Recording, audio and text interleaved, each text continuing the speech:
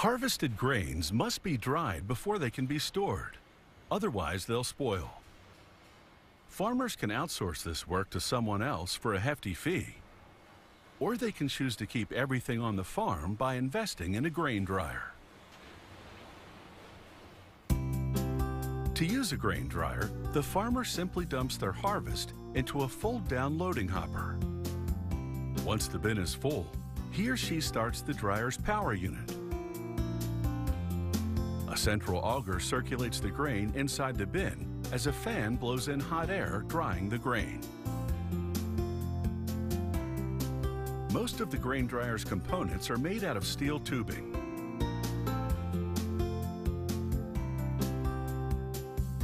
Workers cut the tubes to the various required lengths.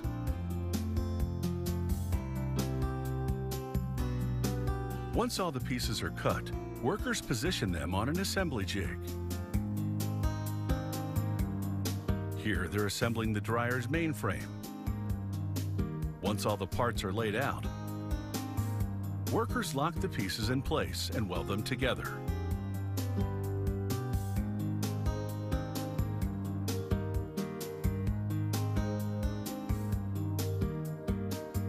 They assemble what's called the spider on a different assembly jig. The spider supports the dryer's plenum chamber, the component at the center of the bin that distributes the hot air. Workers bolt the spider to the mainframe and move the unit to the paint area. They clean and prime the steel, then coat it with corrosion-resistant paint. It takes 24 to 32 hours for the paint to dry. At that point, workers mount the agitator to the spider. The agitator prevents wet grain from sticking to the bin wall. They mount the agitator's main drive chain to the main gear and gearbox drive.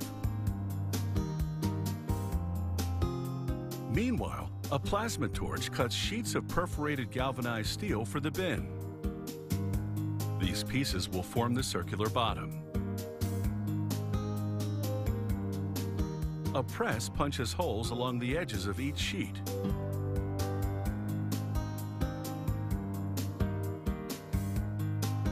Workers connect the sheets together and bolt them onto a ring called the transition band at the top of the mainframe.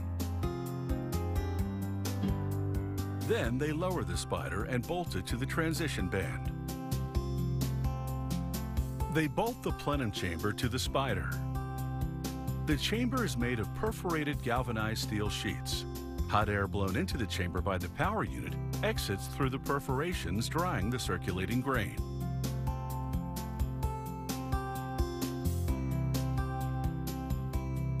Next, they assemble the bin's outside wall. They bolt perforated galvanized steel sheets together, as well as to the transition band on the main frame. The sheets enclose the plenum chamber at the center and vent the dry air through the perforations. Workers mount the power unit to the mainframe. The unit, consisting of a burner and fan, blows hot air into the plenum chamber. In another part of the factory, they build the loading hopper on an assembly jig.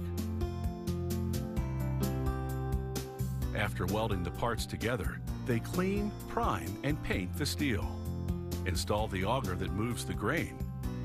Then a cover the farmer can adjust to regulate the flow. He also adds a protective screen for safety. Then they attach the finished loading hopper to the dryer's mainframe. It connects via a pivoting hinge on the front of the loading tube.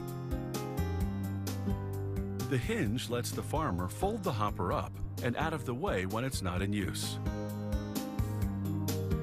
Workers install springs to make it easier to lower and raise the 60-pound hopper.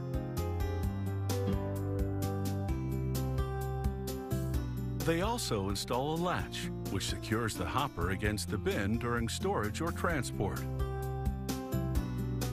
The grain dryer rolls on wheels attached to axles bolted to the mainframe. The last step is installing a ladder on the outside of the bin. This provides access to the top of the grain dryer for monitoring operation and maintenance.